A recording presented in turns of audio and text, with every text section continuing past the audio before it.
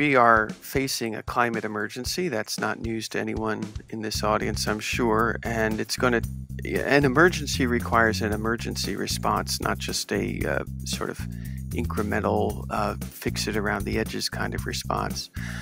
And so in that sense, I'm anxious about the future, like many other people.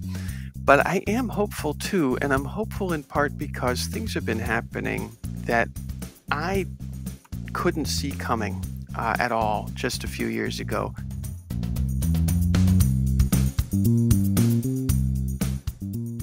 Hi everyone, I'm John. Welcome to my Active Towns channel, where I share a selection of my podcast conversations and video profiles of the promising efforts happening around the globe to create and promote a culture of activity.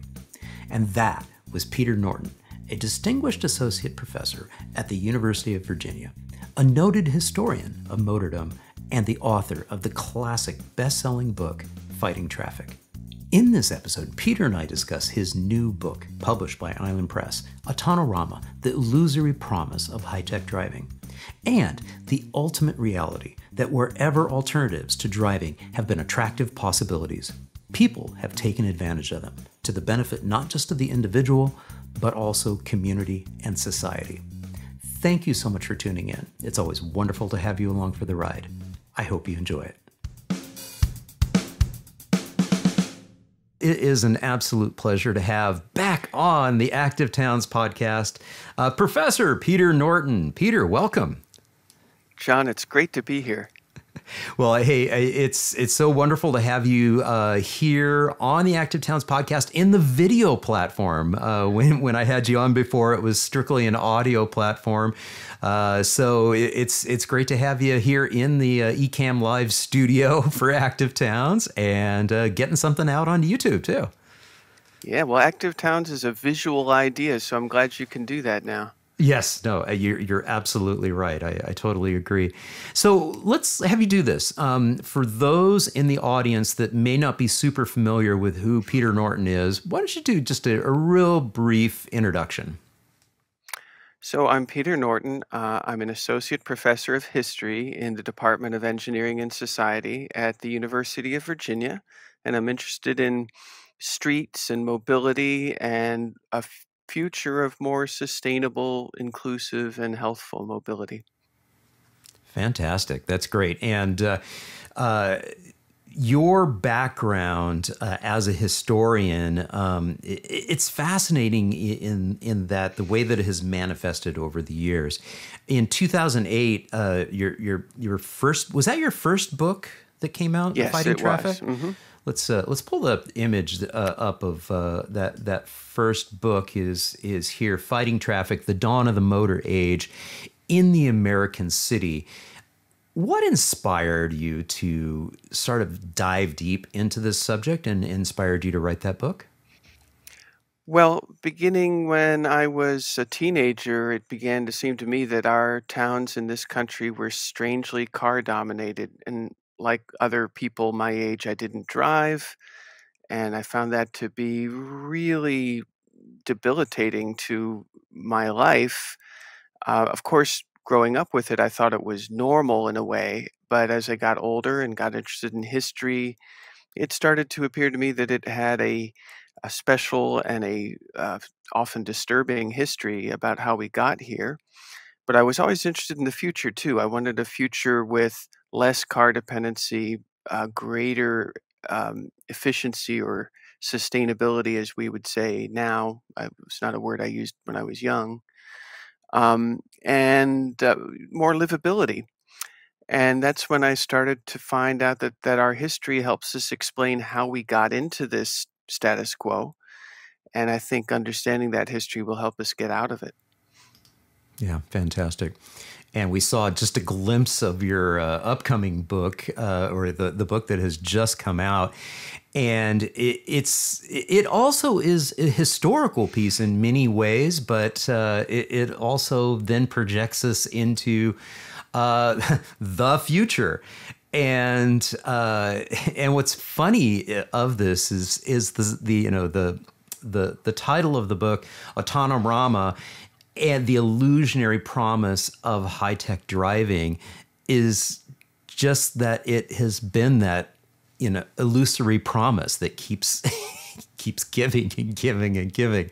So why don't you walk us through that, the whole premise of this book, because it does go back in time and walks us through sort of the dream, if you will, of what driving can do for us.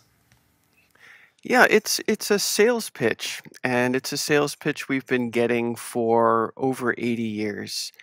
And sales pitches work when the salesman is credible and when the salesman finds a way to make the pitch credible.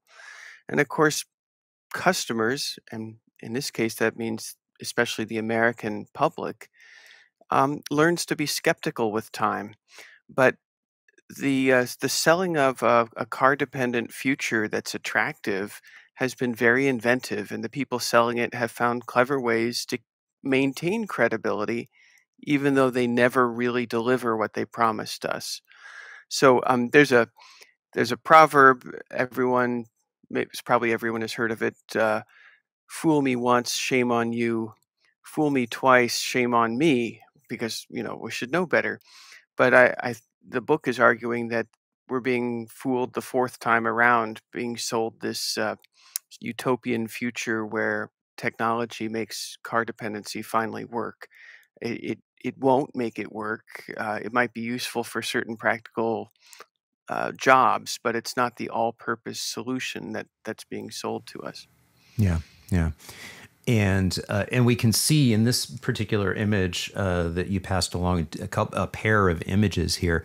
It's a snapshot into a little bit of that zeitgeist that was there.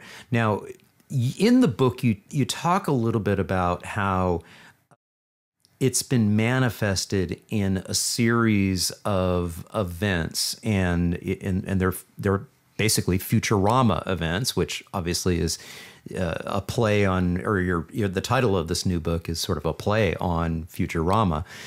So let's take a look at what we're talking about when we look at this concept of what we're trying to do, or what the industry has been trying to do over these many decades of selling us this concept. So we'll go to Futurama 1. What is Futurama, and what was this all about? So this, of course, evokes the title of the book, which is Autonorama, and that, as you said, is a play on words, and one of the sources of that word is Futurama. And 80 years ago, more than 80 years ago, General Motors just realized that selling cars was more than just selling vehicles. If you wanted to sell a lot of cars, you could also sell a future where car dependency is very attractive and works everywhere. And whether it actually could ever work or not was never really the issue. The task from General Motors' point of view was to present a imaginary future that at least appeared credible and that was attractive. And the picture on the screen right now shows General Motors exhibit at the World's Fair in New York of 1939 to 40 called Futurama. And they got the word by mixing future and diorama. So it's a gigantic diorama or model of the city of 20 years later. So the city of 1960, and it was very popular. It was a fascinating exhibit. You observed acres of model unfolding beneath you as if you were viewing it from an airplane window. You were sitting in a moving chair, looking down as if from an airplane on the future. And the culminating scene was a city where vehicles are whisking around everywhere, actually moving in little grooves on model streets with no traffic jams, no collisions, not even any parking, because the little vehicles just reached the end of their track and then circled around the bottom of the street and came back on top again. So it was really a dream city. And it was supposed to be the city that cars would deliver us thanks to technology, including, for example, divided highways, which you see in this picture of the model, where cement highways where we have overpasses and shoulders and median strips, make it all safe and efficient. But, actually building this city delivered a quite different result. In the next picture, you'll see a view of Portland. Portland, Oregon. It's about the same perspective, and it's after this was actually attempted. So on the left is the city of 1960 as General Motors asked Americans to imagine it in 1940. And on the right is the actual city of 1960, where, of course, if you funnel in that enormous volume of cars, they have to stop somewhere. And that's why you see Portland, Oregon, one third of it recommitted to storing cars. So the reality could not live up to the promise, which is one reason why these shows had to be repeated. And they were repeated about every 25 years. Yeah, yeah. And what is shocking about the diagram or the model versus what was actually built is just that. It's so amazing to see how much of the built environment, how much of the streetscape had to be dedicated towards the storage of cars. And so the surface parking lots really dominate, because when you look at the model, it's what dominates is actually the free flowing highway, the utopia that we were being sold, and yet in reality, what you end up with is just what you were saying, is having to have massive seas of parking. So it's just that is very, very shocking when you look at that, and that's from a photo from 1962. That's right. So it essentially is the future that General Motors was forecasting in terms of it being about 20 years after the model. Yeah, yeah. Interesting. Very, very interesting.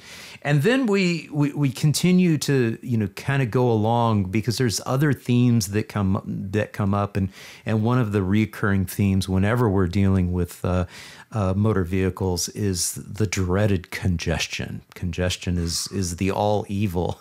Talk a little bit about that.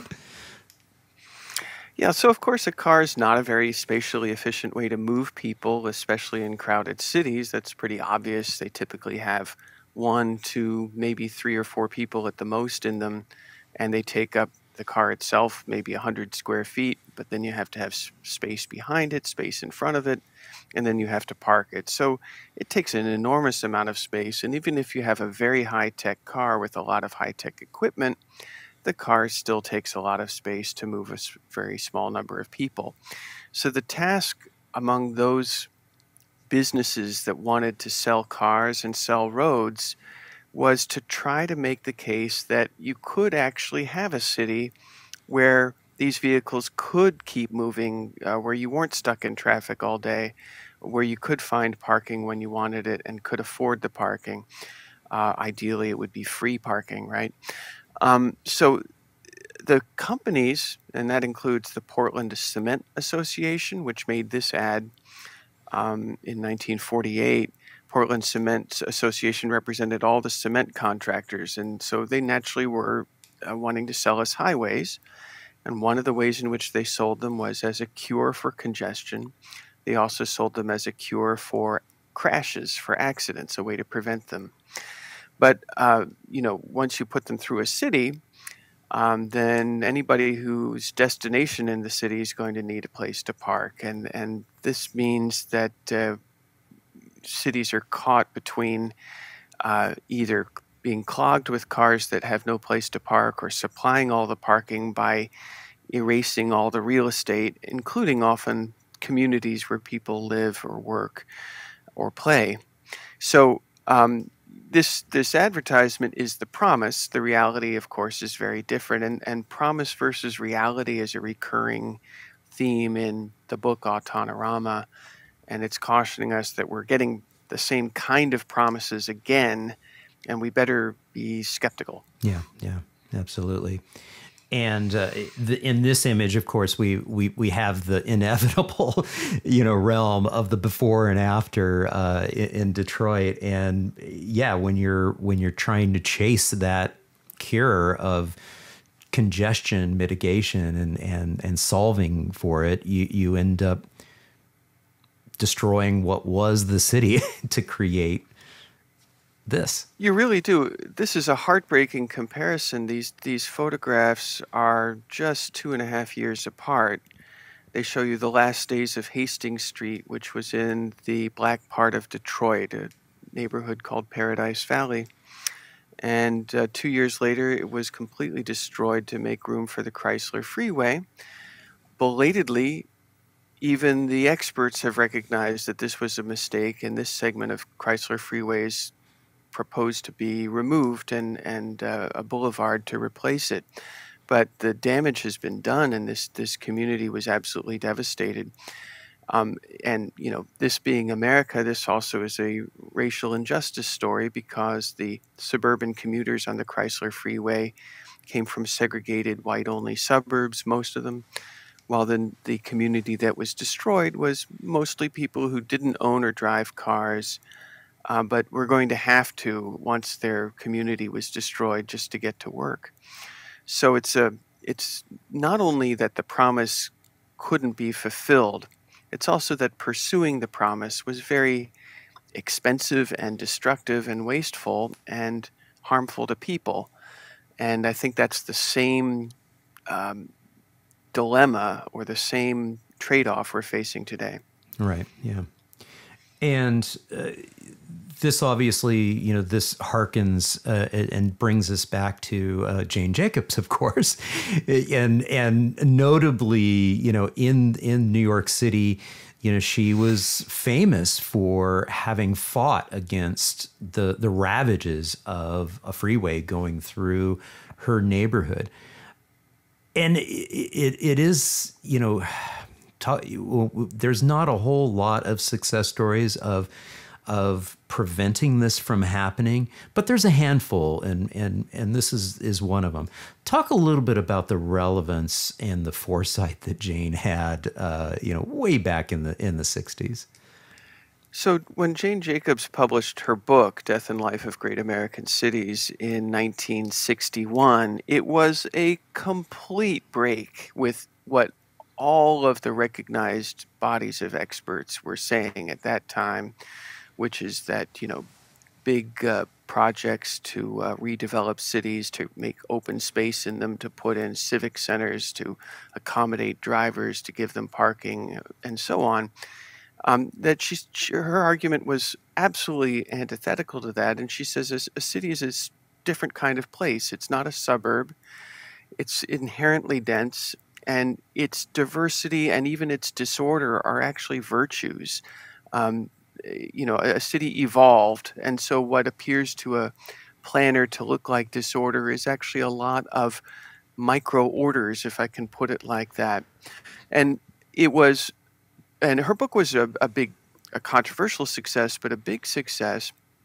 And I wanted to be sure we mentioned it for the simple fact that while people seem to recognize that today or in recent years, we recognize that the highway planning of the 50s and 60s was substantially a mistake. What we often forget is even people then recognized that it was a mistake. They were very controversial. Jane Jacobs was just the most vocal and the most recognized of many people who were really saying that these are a disaster and we should not be doing them.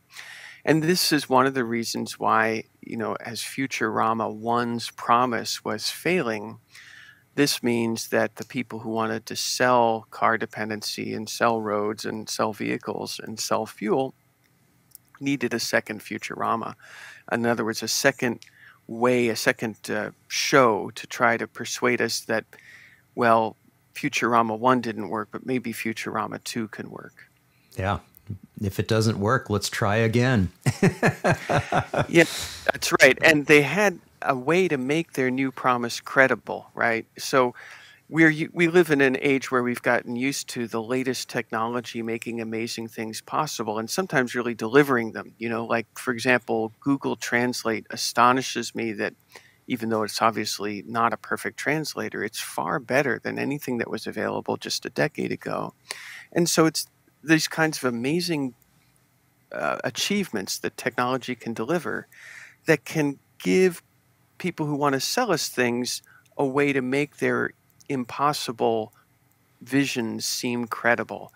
So in this era, the Jane Jacobs era, that was electronics, especially in the form of transistors. So, this is before integrated circuits, but transistors were already amazing people with what they could do. You could, you were, We were beginning to see things like navigation of aircraft, like color television becoming a possibility, and even computers were beginning to impress people in a big way. And what made all this possible was transistors, hence the electronic age. That's the title of RCA's magazine. And this is the way that you can make an impossible vision seem credible. All you need to do is find a way to connect it with this amazing thing, namely electronics. And that's what made Futurama 2 seem credible. Hey everyone, please stand by as we're about to address the magic of the transistor era. But first, I wanted to check in and simply say, if you're enjoying this conversation, please don't forget to hit that like button, leave a comment, consider sharing it, and of course, subscribing to the channel by hitting that button and bell right down there.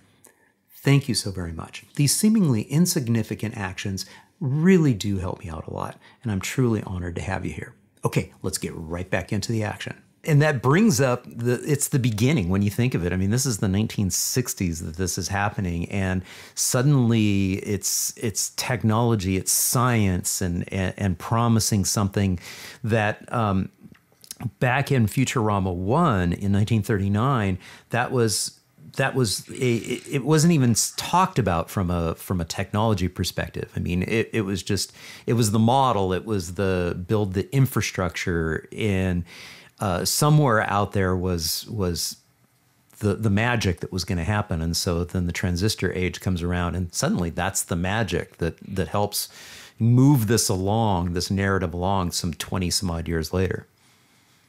Exactly. I really appreciate you using the word magic, because technology, when it's state of the art, seems like magic. Arthur C. Clarke, the author of 2001: A Space Odyssey, among other things, said that um, technology, when it's new and impressive, is indistinguishable from magic. And, we've all had that experience of when, for example, we first used an iPhone, or first did an online search, and it really did feel like magic.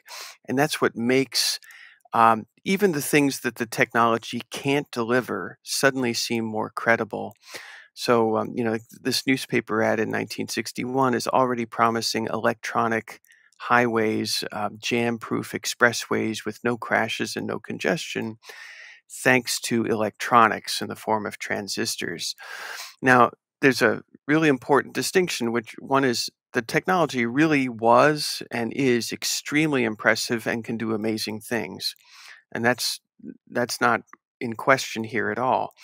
But there are things that technology can't deliver, and one of them is a city where car dependency works. Right, right.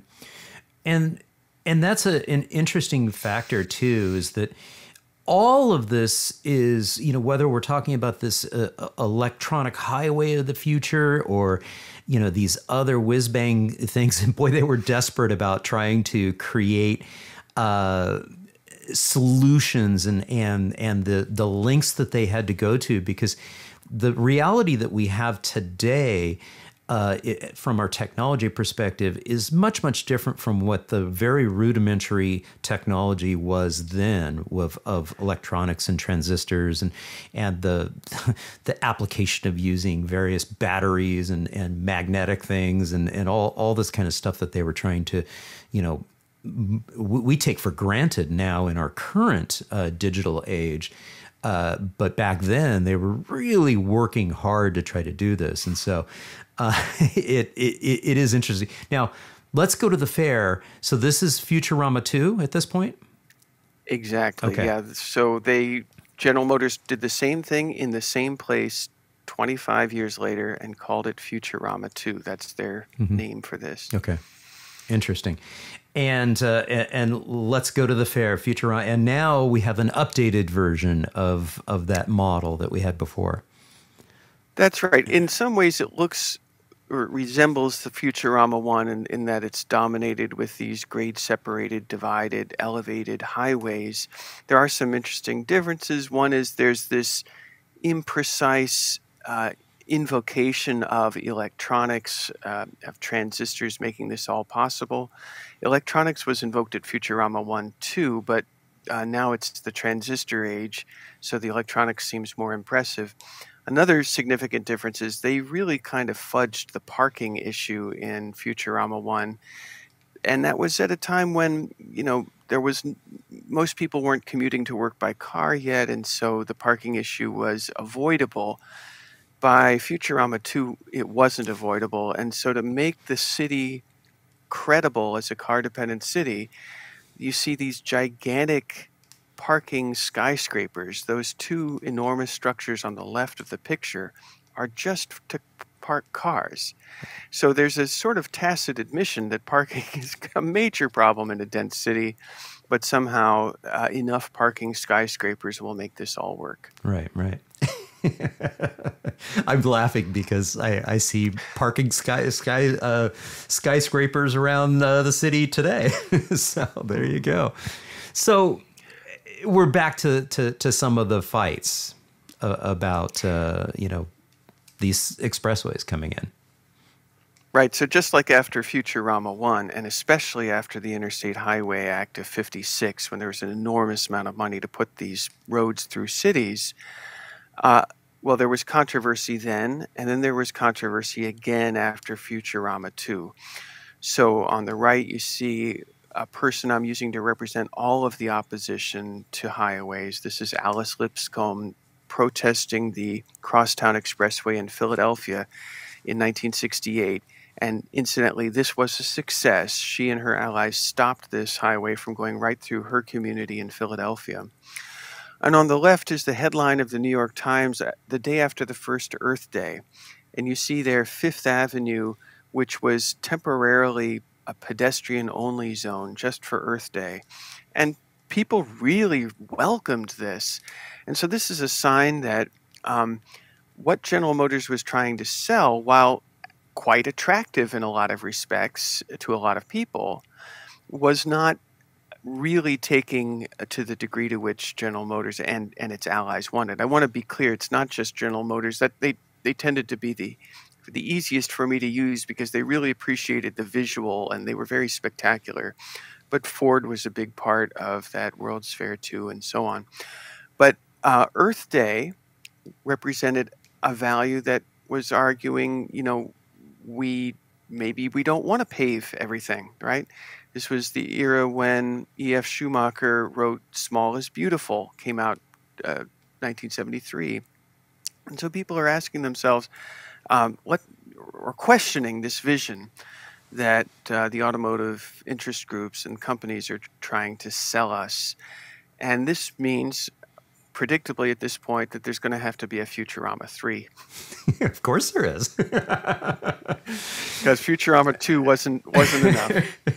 Well, and as I was going to say, go ahead. And now we start to see some new players in getting into this, and now this is an ad from Intel. Exactly. So just like after Futurama 1 failed, and it really did fail, cars were accommodated to an extraordinary degree, but it was not the utopia that was promised. So after that failure, the companies that wanted to sell us this future had to invoke the magic of technology. In 1960, that meant the transistor. You couldn't keep making that same promise a decade later. There had to be something more impressive, more magical, newer, because the magic of transistors had faded. They were everyday things. And the magic was coming in the 70s through the microprocessor. Intel made the first. It's called the 4004. You can see them in the back of this picture. They were actually about the size of a thumbnail, but they've expanded them here. And these integrated electronics, microprocessors, integrated circuits were supposed to deliver a congestion-free, crash-free city just like transistors were supposed to do it. And it was credible because microprocessors really were astounding things. And people, by the 80s, they were starting to see these astounding things. Yeah, yeah. And and obviously with the microprocessors, getting going, and then in 1984, I remember this computer coming out. Yep. And so we're going headlong into a new era of complexity, and just amazing stuff that you wouldn't have even imagined. Gosh, in 1939, in that first Futurama, you mentioned it earlier, there was some electronics, but it was very, very rudimentary. Then we get into the transistor age. Now we're into the microprocessor age. And this one wasn't actually named Futurama 3, correct? Correct. But we've dubbed it that, yeah. Yeah, I decided it was worthy of the name. It had earned the name. So, Got it. But I should explain what I mean by it. So, yeah, microprocessors became, among some other state-of-the-art technology, became the basis for new promises. This was the era where the term high-tech became ubiquitous. So high-tech this, high-tech that. And if you called something high-tech, you could really persuade people that it was impressive because the high tech that was around was so impressive. So the Apple Macintosh, which was mine and a lot of people's first encounter with a computer we actually used, was just breathtaking. It was so small, but it was so easy to use with that mouse. It wasn't like the computers we'd seen before. It was friendly. It seemed to have a kind of intelligence about it. And then the military applications too were important. So 1990 to 91 was the Gulf War. And in a strange way, the Gulf War became a free advertising spectacle for the electronics industry because the TV news showed us at the time video footage taken from smart bombs approaching their targets, laser-guided missiles that were very precise. They were actually only a very small fraction of the ordnance used, but it got a lot of attention, and it really impressed people the way it could precisely destroy a small building or something like that, and seemingly make war more tolerable because it wouldn't, hit a whole city or something like that. And so now that happened to happen 1990 to 91, just as the Cold War was ending. And so the companies making this expensive military electronics, those companies were very anxious that there would be a big drop in defense spending as the Cold War ended. And so as you can see in these ads, military contractors like Lockheed and Rockwell were promising to take their military technology and turn it against gridlock, turn it against crashes. The text circled in red or underlined in red indicates that both of these companies, among others, were saying, we have very expensive products. The military would pay for them, but now maybe the military won't. Ordinary people aren't going to buy these things. They're too expensive. So we'll sell them to the government this time as the anti-congestion, anti-crash technology of the 90s. Again, they never did call this Futurama 3, but they promised all of the same things. And General Motors was involved in a big way in this too, among other automakers and road builders and so on. What they tended to call it themselves was smart highways. And to me, Futurama 3 is the smart highways boondoggle of the 1990s.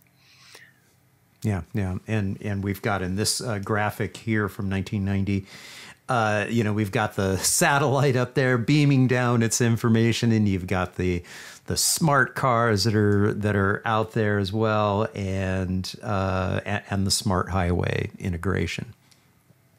It's strange too, John, that the one place where they thought they could make this work best by sort of spacing vehicles closely together but safely thanks to all this technology was on the highways, which are actually the least congested part of any city. It's the urban arterials and the city streets where these things really get crowded. Yeah. You can see the vision of packing cars close together, even when they're going, say, 50 or 60 miles an hour, with the notion that this will make much more efficient use of road space and thereby alleviate congestion. But as people pointed out even then, this doesn't really solve anything, because the moment they exit the highway to go to the office plaza, all of these cars are going to get backed up onto the road. In some ways, what you're seeing is the reinvention of the train, but the least efficient train you've ever ridden on. This was called platooning. These cars were following magnets embedded in the road. The drivers didn't have to steer them. And this demonstration in 1997 was presented as an amazing and astonishing achievement, but it was kind of a flop even then, because the press quickly recognized that this was a very expensive way to solve nothing. Yeah, yeah. By the time Futurama 3 came around, the press was a little bit more onto it. And here's the guy demonstrating that he's not holding onto the steering wheel. Exactly. Oh my gosh. And yeah, here's another good image of the platooning effect. And that's right. It brings back memories of the beginning of my career, when I was having to drive on the freeway every morning to get to my place of work. And as long as everything is going fine and everything is moving relatively smoothly, you do get into the rhythm of a platooning effect. And as long as there's no, a car tire in the middle of the lane or anything that, is going to cause, problems to your platoon, hopefully you're able to, peel off, when you need to get to your exit or something along those lines. But yes, yeah. The dream. And so we see a different era, and we see a different realm here. And for those who may not be able to read the small print on this is Jeanette Sadiq-Khan. She was the transportation commissioner in New York City during the Bloomberg administration. And she and the administration, they pushed forward with transforming a big portion of the built environment in New York City, notably the reimagining of Times Square, taking it away from fast-moving motor vehicle traffic and giving Times Square over to people, but also in putting in bike lanes and trying to make the city more hospitable to people outside of the motor vehicles. And this is in 2011 is when this newspaper clipping is from. Oh, the horror to Futurama 3. I mean, this is about moving motor vehicles. Come on, Peter, what's going on? Yeah, so there's a pattern here that after each Futurama, there's a skepticism that follows. For example, after Futurama 1, there was Jane Jacobs' Death and Life of Great American Cities. After Futurama 2, I used the example of Earth Day, or of E.F. Schumacher's Small is Beautiful. And after Futurama 3, there was a similar sort of reaction that says, wait a minute, maybe we should be taking the opposite approach of making cities that are livable and where common sense everyday mobility works, like walking, cycling, and taking the bus. And Jeanette Sadiq-Khan stood for that vision. I'm very pleased, incidentally, that she wrote a blurb on the jacket of Autonorama. Now, when you have this kind of response, if you want to sell car dependency, then you have your job cut out for you. But the thing that's going to make that job manageable is invoking the most impressive technology of your time. So by the 2000s, while microprocessors are still a big deal, we need, the people selling us utopian visions are going to have to invoke more than that. So what we've been seeing invoked is, machine learning, networking, LiDAR, all of them incredibly impressive technologies. I'm not skeptical about how impressive those technologies are. I'm just arguing that they don't make car dependency work, right?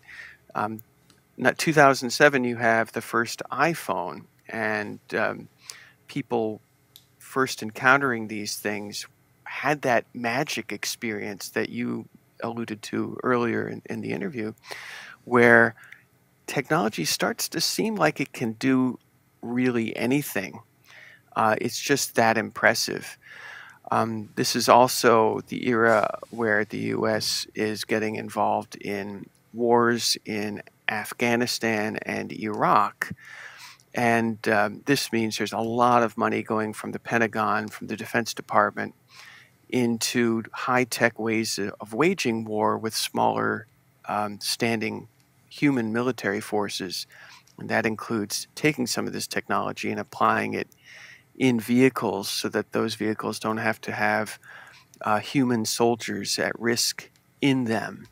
And so this is when we start to see uh, autonomous vehicles operating in deserts, competing for prize money offered by the Defense Advanced Research Projects Agency, the DARPA Grand Challenges that Stanford won in 2005.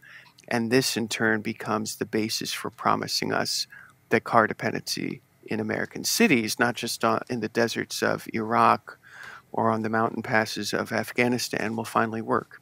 Right, right. I'm going to go back to the image here of Jeanette Sadat Khan and read the blurb that she has on the back of your jacket here. Autonorama is a road switch for a human-powered age, showing that safer, more livable cities will be achieved not by the tech in our cars, but by our actions on our streets. And so that's an interesting take on that, and so very, very prescient, because what we end up seeing is just how much of a challenge that is. In fact, her book is called Street Fight, and it is a battle, to try to make these changes. And to your point, you've said it several times now of the car dependency. Each of these Futuramas, and now as we're getting into the Autonorama era here, is a form of car dependency. Talk a little bit about that, because that's a key question that you pose in the last sections of the book, is that might be the wrong question to be posing. Do we want status quo car dependency or high-tech car dependency?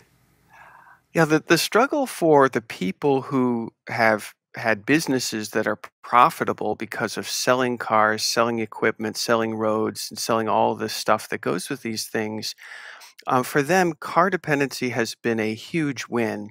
And so their struggle is to make car dependency credible as something that can work, and not just as a practical tool that we can use, because that's a small market. A special purpose tool has a limited market. If you can sell the car as the all-purpose transport necessity that everybody needs to do almost anything, then your market is far bigger. And the paradox of car dependency is, if you live in car dependency, then the car really is liberating. In other words, without it, you don't have freedom. But then the question becomes, what is your real obstacle? What is your real situation? Is it that your car is liberating you, or are you living in an environment where it is so constructed around the assumption that you will have a car that you've been deprived of all of your other choices, which is sort of the opposite of liberating.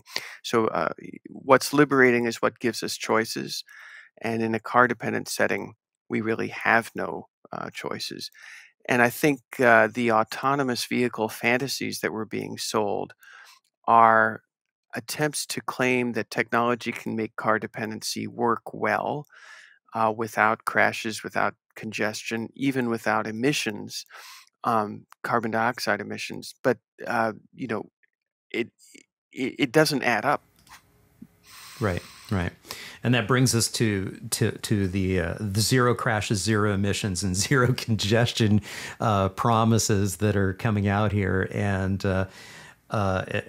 again, it was summarized here in this 2017 General Motors document, and But at the same time, as you just mentioned, it's just a high-tech version of car dependency. Yeah, the beautiful thing about this 2017 report from the CEO of General Motors is that they're quite obviously selling things that can never be reached. In other words, we'll never get, at least not in a car dependent world, even with the best technology, we'll never get to zero crashes, zero emissions, and zero congestion. And the genius of this is that fact is not a bug, it's a feature. Because if you cannot get to the destination, then there is unlimited consumption between where we are now and where that destination is. Uh, a really ingenious man at General Motors back in 1929, he was the number two man there named Charles Kettering. He said back in 1929 that the secret to business success is, and I quote, to keep the consumer dissatisfied. Because a dissatisfied consumer can always be promised that satisfaction will come with the next purchase. And on an individual level, that can take the form of, say, the latest model car. But on a societal level, that can take the form of a future with zero crashes, zero emissions, and zero congestion, which keeps us permanently dissatisfied with the status quo and therefore willing to spend unlimited money to get to this ever distant destination. The experts say, and I'm depending on them for this estimate, that about $100 billion have been spent toward the autonomous vehicle future that so far has delivered almost nothing to us. You can get a Waymo ride in suburban Phoenix, but it's painful to me to think about what that $100 billion might have achieved if it had been spent on common sense mobility. Right. Yeah.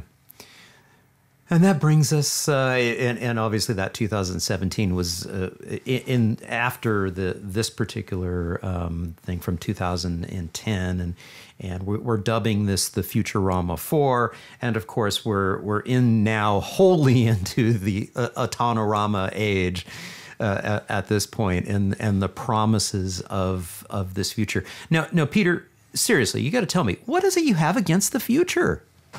It's here. Well, it's interesting because if you went to Futurama 1, as you left the exhibit, they gave you a button, and the button said, "I have seen the future." Mm-hmm. And what really makes that seem creepy to me is that they're saying it is the future, i.e. there is one future, right. It is General Motors' future, and you get to see it. But you don't get to participate in imagining it. And so what I have against the future is what I have against packaged futures that are presented to us without asking us what we want. And so I'm actually a huge fan of the future, provided it's the future that we get to choose from among alternatives. And we haven't had that chance. Yeah, yeah. And that kind of brings us around to one of the... I'm skipping through some of these because they're so amazing. One of the things I gotta look at this. I mean, so this is 1957 and 1974, and then the 2010. Wow. To me, I put these pictures together because they're pretty much the same thing. Yeah. Right. The top is Futurama 4, and again, it's never been called Futurama 4 in any official way, but It's obviously an appropriate name.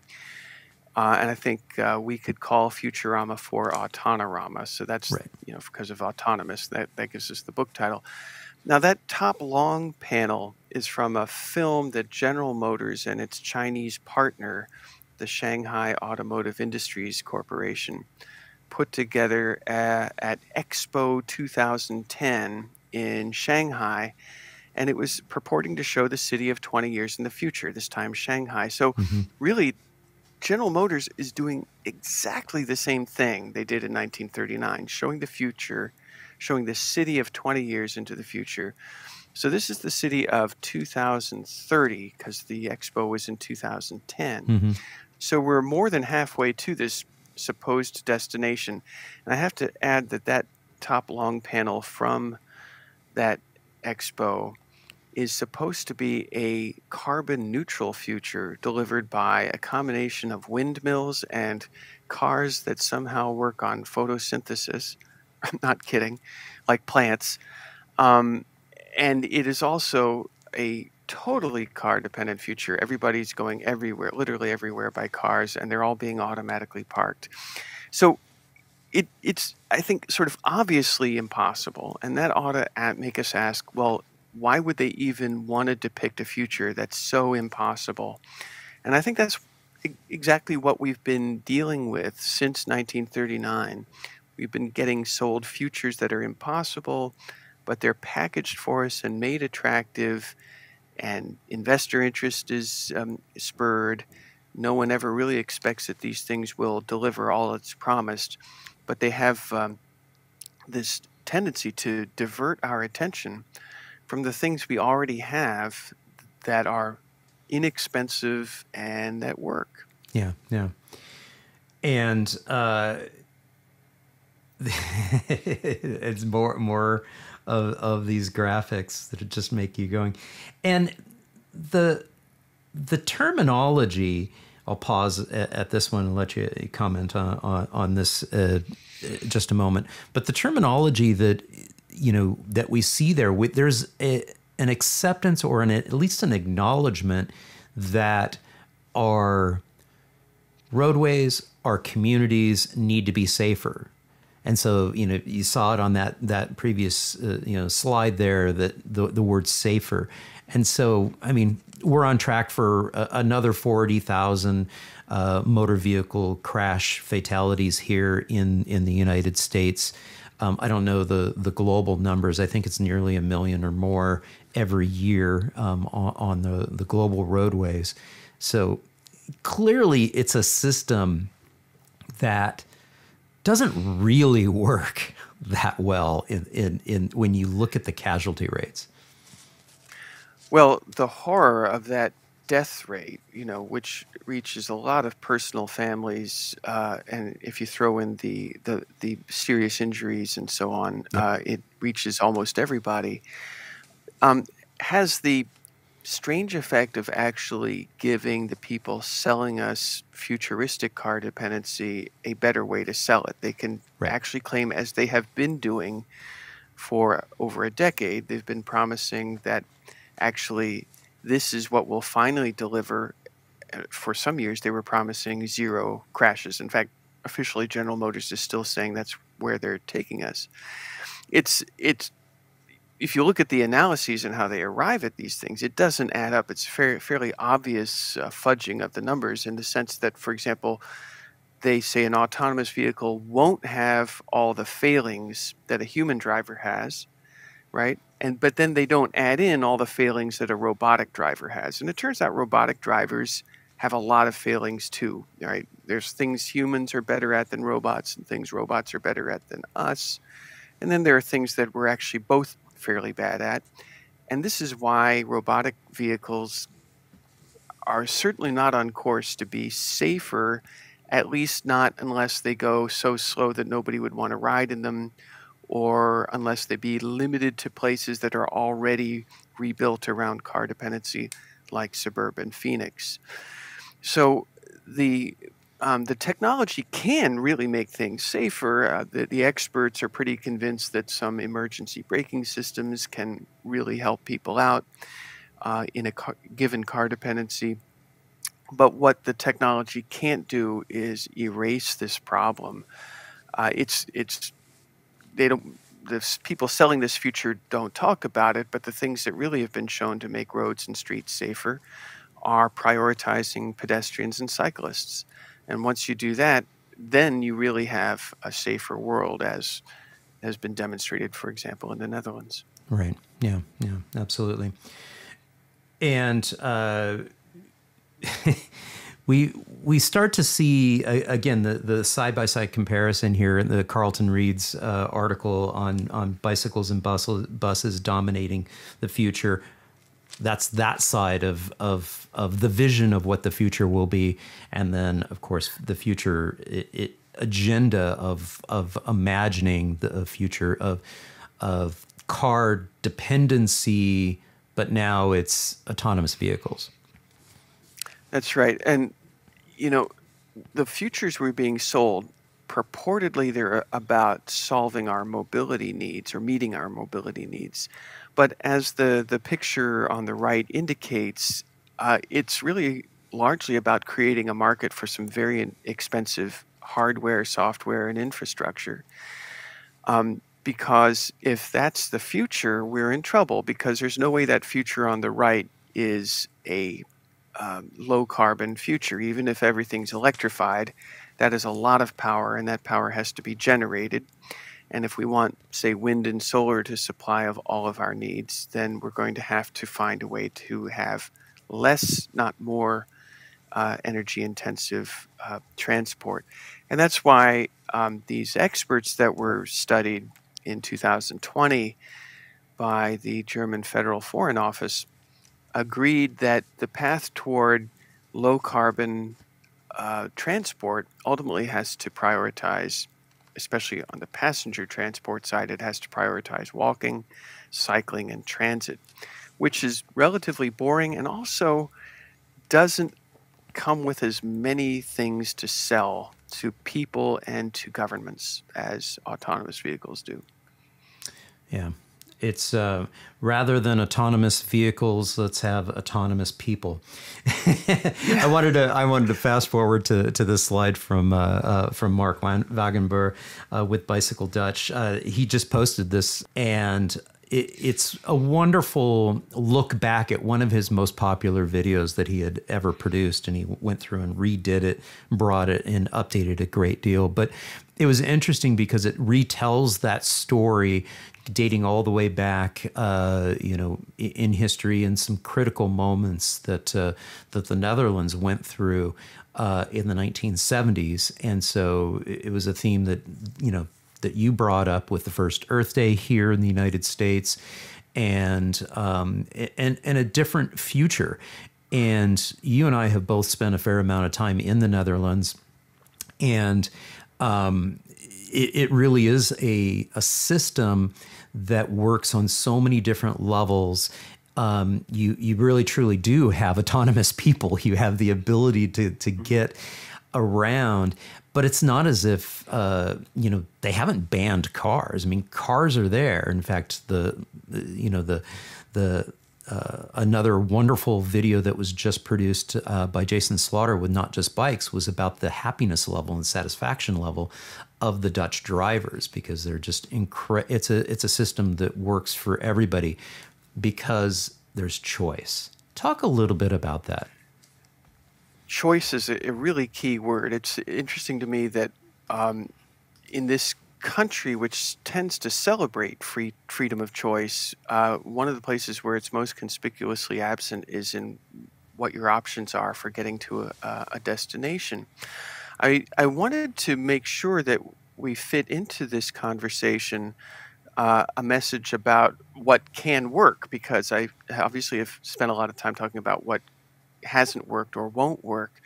And what can work, much more than we've tended to appreciate in this country, is low-tech, everyday, common-sense mobility. Tech has its place in that too, because tech can help it all work together. It can make sure that when your train arrives at the destination, there's a bike ready that you can then use. The card that you use to ride the train, you can use to get a bike. That takes technology.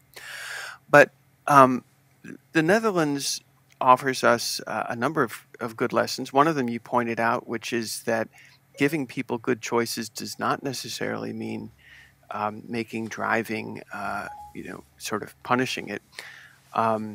There's an app called Waze, owned by Google, where drivers evaluate their driving experience, and the Netherlands has had the highest evaluation there for that. But what was really important in the Netherlands also was a sort of people power movement where people demanded something better. And with that fact in mind, I think it's important that the audiences know that Americans have had such people power movements as well. So the picture on the right shows a sort of popular demonstration in Amsterdam in 1972, where people are demanding safe streets, and they're determined to bring attention to this problem, and they are therefore illegally blocking the street to call attention to their demand that streets be safe for children, for pedestrians, that cyclists have places to cycle.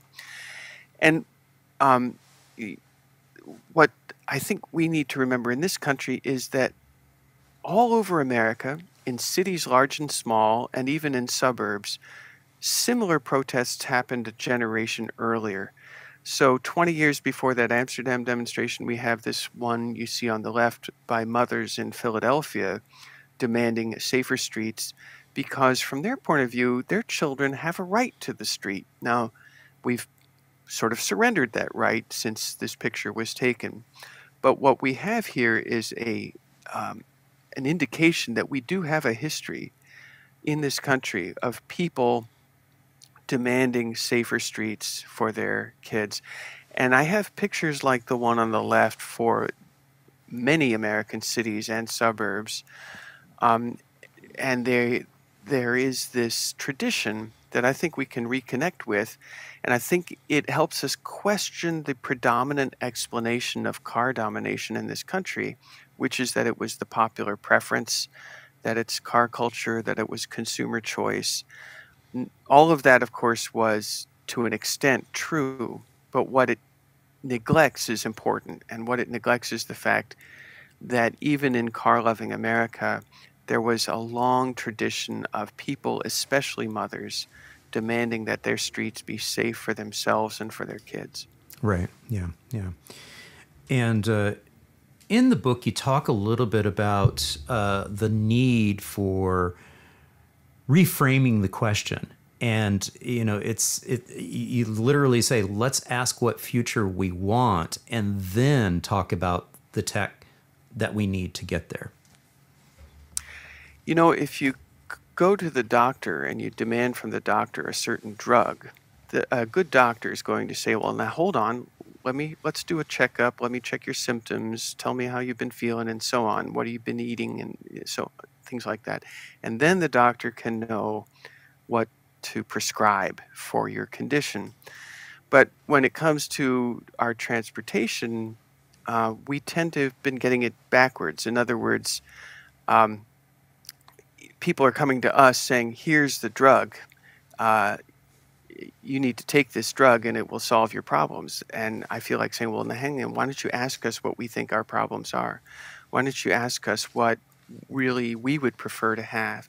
Why don't you give us a vivid menu of alternatives that we can peruse through so that we can choose instead of having this choice made for us in advance?" Right. Yeah.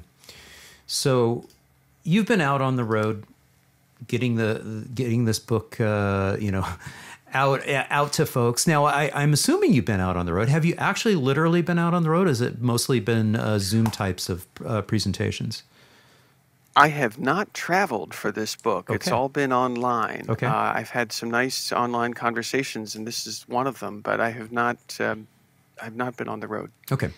So you've been talking about this book and you've been getting out there. And by the way, this is Autonorama, The Illusory Promise of High-Tech Driving, is published by Island Press. So you've been talking it up and having wonderful interviews. What have you noticed, and what has it left you with, doing this whole book launch process? What impressions have left you with in terms of your level of hope and level of excitement for the future based on what you've been hearing? Well, we are facing a climate emergency. That's not news to anyone in this audience, I'm sure. And an emergency requires an emergency response, not just a sort of incremental, fix it around the edges kind of response. And so, in that sense, I'm anxious about the future, like many other people. But I am hopeful too. And I'm hopeful in part because things have been happening that I couldn't see coming. at all just a few years ago. So you mentioned my first book, Fighting Traffic, which came out in 2008. And at the time, I just didn't see much advocacy for, uh, the kind of uh, advocacy that, for example, Active Town stands for, uh, or that we see in cities all over America, or I wasn't acquainted yet with the fine work that NACTO does, National Association of City Transportation Officials, or at that point, Janet Sana Khan hadn't done her extraordinary work in New York City. And these trends have really accelerated. I could see traces of them in 2008, but now they're ubiquitous. And just as uh, uh, uh, the Netherlands was in danger of becoming car dominated in the 60s, and by the 80s, had really turned a corner. And that gives me hope that these corners can be turned. Yes, we live in a polarized country, but on the other hand, the places where we have the most opportunity for improvement are also the places that tended to be the most open to the kinds of changes that need to be made.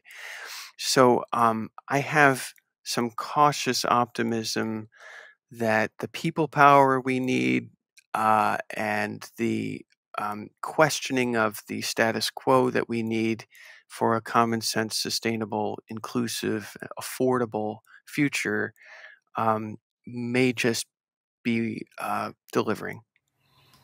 Yeah, I agree, and it occurs to me too that it's nice to have a growing number of cities that we can point towards that are making massive changes towards becoming more people oriented.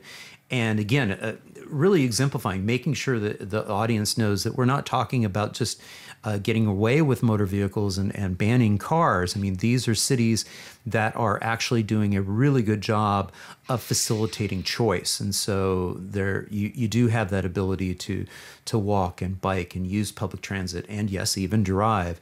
So you've got the Parises of the world that are taking bold steps to move forward, and of course you've got the cities in the Netherlands, too many to name, that are just extraordinary.